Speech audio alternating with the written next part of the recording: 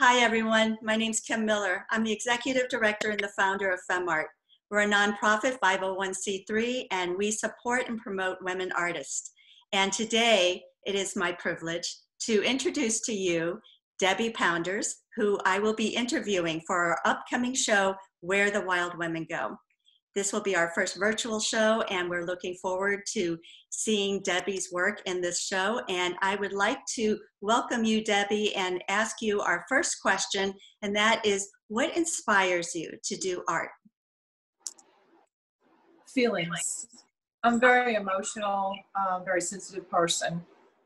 And when I painted Rise, there was a lot going on in the world in 2016. The election and the media and children were being bullied and committing suicide. And I had just finished with Portraits for Hope, a program that was sponsored by charitable families in Jacksonville. And I painted a bunch of children that had lost their lives to gang violence and to really a lot of cases were never solved. So when I painted the children and gave the paintings to the families and sat across from them at a table and listened to them tell me their story, and we had to read the police report to find out as much as we could about the child we were getting ready to paint. There was a very, very deep hole in me after that. We ran out of money, we ran out of funding. It only lasted about a year and a half. So after that, I seeked out a friend of mine who works for a dance school. And I asked her, may I please come and take photographs of your dancers? And it was basically just for me to help me with figurative work. And when I went and took the photographs, I had parents coming to me asking me to paint their children. So that helped me so much. And in Rise, there is one of the girls that I painted before. And her first name is Kirsten. And the painting was sold to her family as a gift to her for Christmas.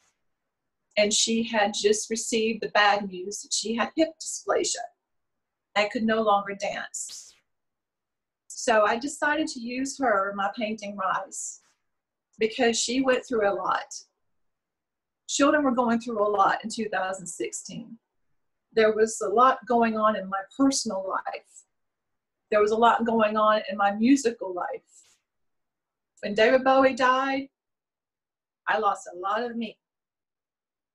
So in my heart, I wanted to get a huge canvas and pour myself into that canvas and kind of rise up, get away from it, rise, touch the stars, reach up away from the earth. And that's what that painting is about. There's a lot of angst from that painting, Rise, and she has been promoted and used, and she's in publications, and this publication as well. And she's big painting. And when I painted her, I had to do this in order to help myself get the hands right, get the body right. So my husband stood in front of me as I did this on my canvas so that he could get my radius of my hand here to my hand here. So that's what I did to get that correct. I love that. And that is such a great inspirational answer. And actually that leads into my next question about your second piece, Tomorrowland, because of current situations. I would like for you to tell us a little bit about not just the inspiration, but the story behind the art. You are a very purposeful artist that your intentions touched me. And just as a side note to everyone, I practically begged you to be in this show because of Rise. I love that piece and it's always touched me, and we've used it in some of our promotional material because I think it speaks to volumes to so many adolescence and so much of our future and stuff. So that will lead us into your talking about your impact locally regarding your next piece that you're going to describe about Tomorrowland. Tomorrowland was out of the blue, basically. 2019 was a rough year for my family. My husband's been very sick, and I had been staying close to home, had not been going out, had not been doing many things. And there was one time I went out and I had a hair appointment. I hadn't had a haircut in months, and I was waiting for my appointment to open. And this beautiful woman had a baby on her back, and she was standing outside of the pound store off of Landing beside Ollie's. And I stopped and I told her, "You are so beautiful." And she blushed and she turned, and I said, "May I please take your photograph? I'm an artist. I might paint you if that's okay." And of course, she said that she had been in the country for 6 months, and she's from Rwanda. Her name was Ruli. It's R-H-U-L-L-I, Ruli. And I took the photograph, and there was so much joy in her, pride of, I think, freedom was in her face. So she was able to walk among other people. She had her baby on her back, and she was where she needed to be. She may have been waiting for somebody inside the store, I don't know. And when she spoke to me, she spoke basically in her language. I didn't really, could not understand her very much, but what I did get out that she had been here 6 months. And I took the photograph and went on my merry way. And then I texted to a friend of mine, Beth Hazlip, who is one of my best friends. And I said, "I have gotten a photograph that I want to paint this woman." I said, "She had so much beauty. I know she had a story to tell. And I really wish I could have heard her story." And I've been back to the pound store, and I gave them my card, and I showed them a picture of the painting, and I showed them a picture that I took of her. And I said, "She was standing outside your store, so please have her contact me so that I can let her know that I did the painting." And I don't expect anyone to buy it. And that's just the thing with me. I paint for me.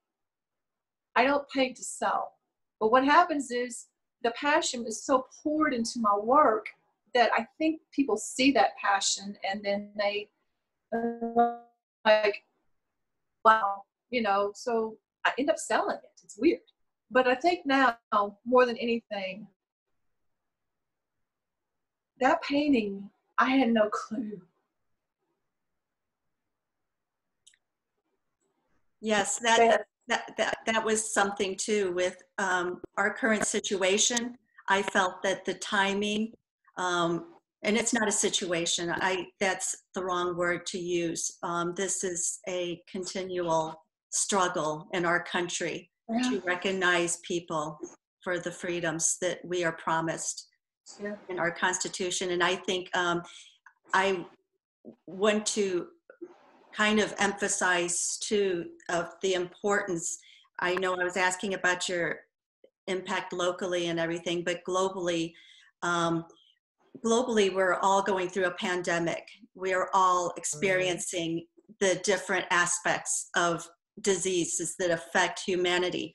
And I think here in the United States, on top of a pandemic, we're also facing another great plague on humanity, and that is how we treat each other. So your Tomorrowland, I would like for you to now explain a little bit more of how you believe that the world will receive your artwork, and your passion is just pouring through not just your words, but through your art. You are a very, very important voice for us to have in the arts right now, because you are reflecting the deepest of our humanity right now. So I just wanted to kind of break off to that and give it back to you. So if you could just explain a little bit more about your hope for reception of your artwork, of these two pieces to the world? I just want everyone else to see the beauty in her. She's got so much love for that child on her back and so much pride. She's just a mother.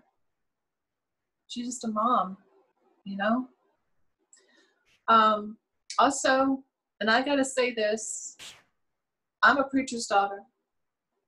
I grew up with a very strict background, and the one thing I have to stress is God created this all in his image. We're not supposed to see color. We're just supposed to, we're here together. You know, we're all just trying to make it together. So I'm hoping that the world will see the love that she has for baby, and the passion that she has for just having life where she's got freedom. And we still need to keep fighting for our freedoms, all of us, because right now we're taking it so for granted. It's crazy, and it's not a gift. It's something we have to fight for. And I'm thankful. I'm a stepmom, and I'm close to my stepchildren. But if I had my own child, I had one that I had my own womb, I would worry about their future. I worry about my granddaughters and my grandsons, and I talk to my in-laws, and they're worried about their futures. And I think that painting cries freedom. That's what I think. So, and she was standing in front of the store with the reflections of the cars, but I decided to give her a field of blue, purples. You know, that's what I do. I make up a world in my work. You know, it comes from my heart. So I'm hoping that it's received that way.